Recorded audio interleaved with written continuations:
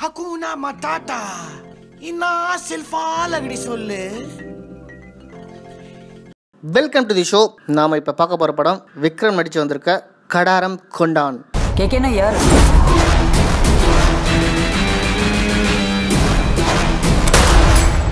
இப்போ இந்த படத்துக்கு என்ன ரிசல்ட் வந்திருக்குன்னு உங்க எல்லாருக்குமே நல்லா தெரிஞ்சிருக்கும். இந்த படம் இந்த மாதிரியான ரிசல்ட் தான் வரும். இந்த படம் நிச்சயமா ஆவரேஜ் இல்லைனா ஃபிளாப் ஆகிறதுக்கு தான் சான்சஸ் அதிகம். இந்த மாதிரி மிக்ஸ்டு ரிவ்யூஸ் தான் வாங்குன்ட்டு இந்த படத்துடைய சென்சார் சர்டிஃபிகேட்டை ரிவ்யூ பண்ணும்போதே நான் சொல்லிட்டேன். வெறும் 2 மணி நேரத்துக்கு ஒரு படத்தை எடுத்து வச்சிருந்தா அந்த படம் நிச்சயமா தமிழ் ஆடியன்ஸை சாட்டிஸ்ஃபைட் பண்ணாது. இப்போ இதே படத்துல இன்னும் ஒரு ½ hour கண்டென்ட் விக்ரம்காக மட்டும் தனியா அவருடைய கேரக்டர் டெவலப்மெண்ட் அவருடைய ஆடியன்ஸ்க்காக மட்டும் நார்மல் படம் மாதிரி இல்லாம ஆக்ஷன் படமாவே ஏகப்பட்ட ஃபைட்ஸ் டயலாக் கொஞ்சோண்டு சென்டிமெண்ட்லாம் வச்சிருந்தாங்கன்னா இந்த படம் இன்னைக்கு நிச்சயமா எல்லா ஆடியன்ஸையும் திருப்தி பண்ணியிருக்கும். தனக்கு தெரிஞ்சது மட்டும் தான் சினிமா, தான் எடுத்து வச்சதை நிச்சயமா மக்கள் ஏற்றுப்பாங்க.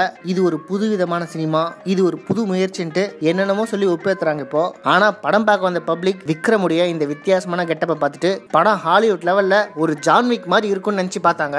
இப்படி இந்த படத்தை பெருசா எதிர்பார்த்து வந்த எல்லாரையும் ஏமாத்திட்டாங்கன்னு தான் சொல்லணும். இந்த படத்தை பார்க்கறதுக்கு ஜான்விக் மாதிரிலாம் இல்ல, படம் பார்த்த அனைவருக்கும் விக்கல் வந்ததான் மிச்சம். இப்போ இதெல்லாம் ஒரு ஃபேஷனா போச்சு. ஒரு ஓடாத படத்துக்கு டெக்னிக்கலி குட், போட்டோகிராஃபி நல்லா இருக்கு, எடிட்டிங் நல்லா இருக்கு, மியூசிக் நல்லா இருக்கு, சவுண்ட் நல்லா இருக்கு, ஆர்ட் டைரக்ஷன் நல்லா இருக்கு, லொகேஷன் நல்லா இருக்கு, ஸ்டண்ட் நல்லா இருக்குன்ட்டு இந்த மாதிரி விஷயங்களை மட்டும் பேசி அப்படியே வியாபாரம் பண்ணிடுறாங்க. படம் நல்லா இருக்கா இல்லையான்னு கேட்டா அதுக்கு பதில காணோம். படத்துல கதை நல்லா இருக்கா, திரைக்கதைன்னு ஒண்ணு இருக்கா அப்படின்னு கேட்டீங்கன்னா அதுக்கு சரியான பதில காணோம். பேந்த முடிக்கிறாங்க. இந்த மாதிரி பவர்ஃபுல்லான நல்ல ஒரு மியூசிக்கை போட்டுட்டு ஹீரோ ஸ்லோ மோஷன்ல கேட் வாக் கொடுத்து நம்மள பயங்கரமா ஏமாத்தினவர் யாருன்னா நம்ம தல அஜித் தான். அவரே இப்பெல்லாம் திருந்தி வேற மாதிரி நடிக்க ஆரம்பிச்சிட்டாரு. 15 வருஷத்துக்கு முன்னாடி வந்த ஆயா வட சுட்ட டெக்னிக்கை இப்ப யூஸ் பண்றாங்க இந்த படத்துல.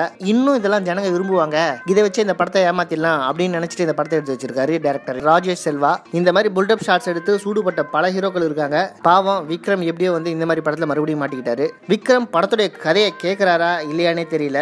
இந்த படம் ஒரு பிரெஞ்சு படத்தோட ரீமேக் பாயிண்ட் பிளாங்க். அதுவே ஒரு சுமாரான படம். அந்த படத்தை இப்ப நீங்க டவுன்லோட் போட்டு பார்த்தாலும் அந்த அளவுக்கு ஒன்றும் பெருசா ஒன்றும் இன்ட்ரெஸ்டிங்கா இருக்காது. அதெல்லாம் ஒரு கதை எடுத்து இதை ரீமேக் எடுத்து வச்சிருக்காங்க. இதே மாதிரி தான் ஸ்லீப்லெஸ் நைட்னு ஒரு பிரெஞ்சு படத்தை ரீமேக் எடுத்து கமலை வச்சே தூங்காவணும்னு எடுத்தாரு இந்த டைரக்டர். அந்த படமும் ஒரிஜினல் படம் ரொம்ப சுமாரா தான் இருக்கும். இந்த மாதிரி டம்மி படத்துல ரீமேக் எடுக்கிறதுக்கு தயவு செஞ்சு இந்த மாதிரி படத்தை எடுக்காம இருந்துடலாம். அது ஒரு கதைன்ட்டு அதை காசு கொடுத்து ரீமேக் வாங்கி அதை அபிஷியலா எடுக்கிறன்ற பேர்ல மொத்தமா பார்க்கும்போது கையும் காலையும் வச்சுட்டு சும்மா இருக்க முடியல. எதையாச்சும் எடுத்து தள்ளுவோம். இவங்களுக்கு இருக்கிற மார்க்கெட்டை வச்சு ஒரு சுமாரான குவாலிட்டியில ஒரு படத்தை எடுத்து அதை டபுள் ரேட்டுக்கு வித்துட்டு லாபம் பார்த்துடுறாங்க. இப்ப கூட பாத்தீங்கன்னா இந்த படத்தோட பட்ஜெட் ரொம்ப கம்மி தான். விக்ரம்க்கு இப்ப இருக்கிற மார்க்கெட்டை விட இந்த படத்தை குறைஞ்ச பட்ஜெட்ல எடுத்து ஒரு நல்ல ரேட்ல வித்திருக்காங்க. ஓவராலா பாத்தீங்கன்னா இந்த படம் போட்ட காசுக்கு அவங்களுக்கு நஷ்டம் வராது. ஏன்னா சின்ன பட்ஜெட்ல லாபம் பார்த்திருக்காங்க. ஆனா படம் பார்க்க போன ஆடியன்ஸ் முக்காவாசி பேர் ஏமாந்து என்னடா படம் இதுன்ட்டு தான் வெளியே வந்திருக்காங்க. கொஞ்சம் பேருக்கு இந்த படம் பிடிச்சிருக்கலாம், அவங்க விக்ரம் ஃபேன்ஸா இருக்கலாம். எனக்கு தெரிஞ்சு விக்ரம் ஃபேன்ஸ்க்கே பல பேருக்கு இந்த படம் நல்லா தான் இருக்கு, ஆனா இன்னும் நல்லா எடுத்துருக்கலாம் அப்படின்னு தான் சொல்லிட்டு போறாங்க. விக்ரம்க்கு கட்டன் சரியில்லையா என்னன்னு தெரியல, அவரும் டிஃப்ரெண்டா ட்ரை பண்றேன்ட்டு என்னென்னமோ கதையெல்லாம் சூஸ் பண்ணி வித்தியாசமா நடிக்கிறாரு. ஒன்னும் வேலைக்கு ஆகல. முதல்ல அவர் படத்துடைய பவுண்டட் ஸ்கிரிப்டை கேட்கணும். படத்துல வர எல்லா கேரக்டரை பத்தியும் விசாரிக்கணும். அவருடைய கேரக்டர் மட்டும் ரொம்ப பாலிஷா புதுசா அழகா இருந்தா கதையை ஒத்துக்கிறாரு போல.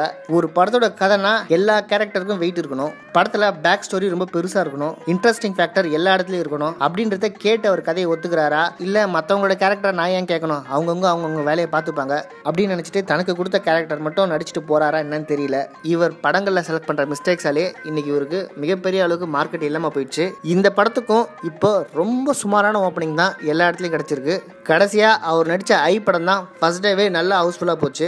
அதுவும் விக்ரம்காக இல்ல சங்கருக்காக வந்த கூட்டம். விக்ரம் படத்தை பார்க்கணும்ட்டு தியேட்டர்ல ஹவுஸ்ஃபுல்லா ஓடின படம் சமீப காலத்துல பார்க்கவே முடியல. அவர் கொஞ்சம் கொஞ்சமா அவரோட ஃபேன்ஸை இழந்துட்டு வராரு அப்படின்றது அவருக்கு தெரியுதா இல்லையான்னு தெரியல. விக்ரமை எல்லாருக்குமே பிடிக்கும். ஆனா இப்போ அஜித் படத்துக்கும் விஜய் படத்துக்கும் கிடைக்கிற மாஸ் ஓப்பனிங் ஒரு காலத்துல விக்ரம் படத்துக்கும் கிடைச்சிருந்தது.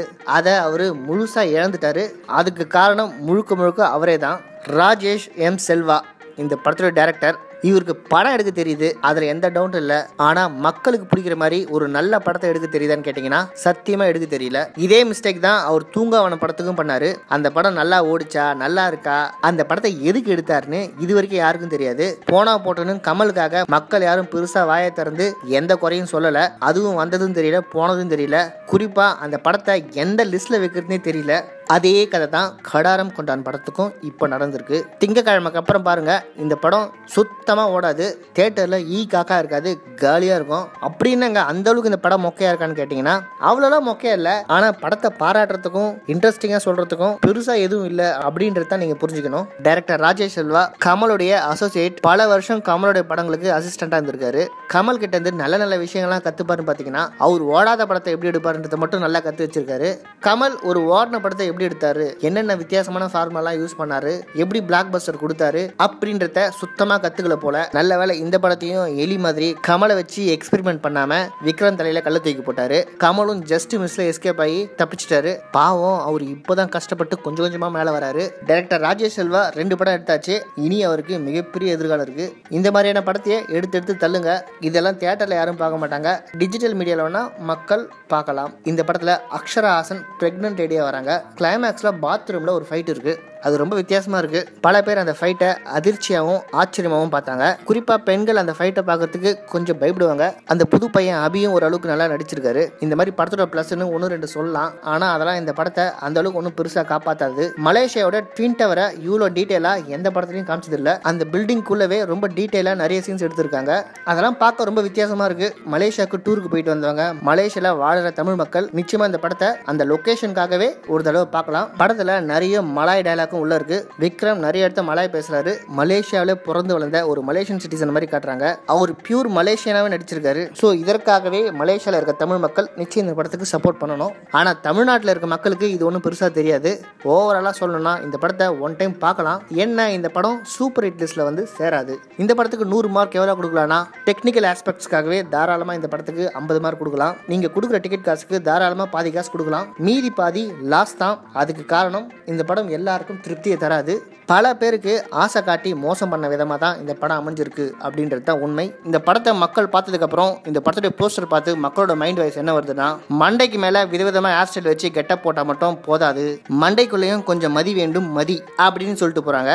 சோ இனி கலர் கலரா கெட்டப் போட்டு ப்ரொமோஷன் பண்ணி மக்களை ஏமாற்ற முடியாது. இந்த வாரம் ரிலீஸ் ஆன படத்திலேயே படம் பார்க்குற எல்லாருக்கும் மிகப்பெரிய சந்தோஷத்தையும் திருப்தியும் கொடுத்த படம் லயன் கிங் மட்டும்தான். கடாரம் கொண்டான் ஆடை எல்லாமே ஆவரேஜ் ரேட்ல போய் நின்றுச்சு. இப்போ குறிப்பா லயன் கிங் படத்தை தமிழ்ல பார்த்தவங்க மிகப்பெரிய அளவுக்கு என்ஜாய் பண்ணாங்க.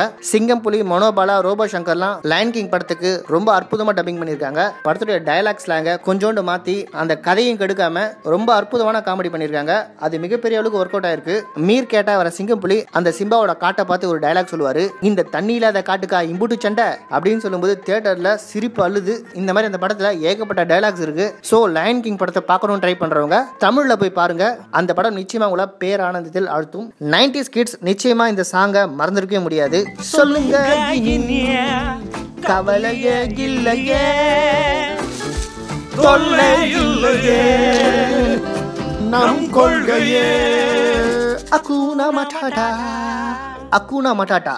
இந்த படத்துக்கு 100 மார்க் எவ்வளவு கொடுக்கலாம்னா யோசிக்கவே வேணாம். இந்த படத்துடைய தரமான குவாலிட்டிக்காகவே தாராளமா 100க்கு 100 மார்க் கொடுக்கலாம். நீங்க கொடுக்குற டிக்கெட் காசு 200 ரூபாவோ 150 இல்ல 100, நீங்க எவ்வளவு டிக்கெட் காசு இந்த படத்துக்கு கொடுத்தாலும் அது ஒர்த்து தான். குறிப்பா இந்த படத்தை 3Dல பாருங்க.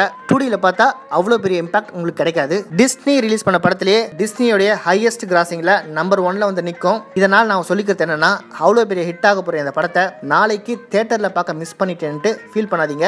அடுத்த படத்தில் சந்திப்போம். நெஞ்சில் வீரமும் இந்த மண்ணில் ஈரமும் இருக்கும் வரை நல்லவன் எப்பவுமே ஜெயிப்பாய. Good man wins. That is the line Kings. சொல்லுங்க இனிய கவலைய இல்லையே அக்கூனா மட்டாட்டா. இன்னா செல்ஃபா லகடி சொல்லு.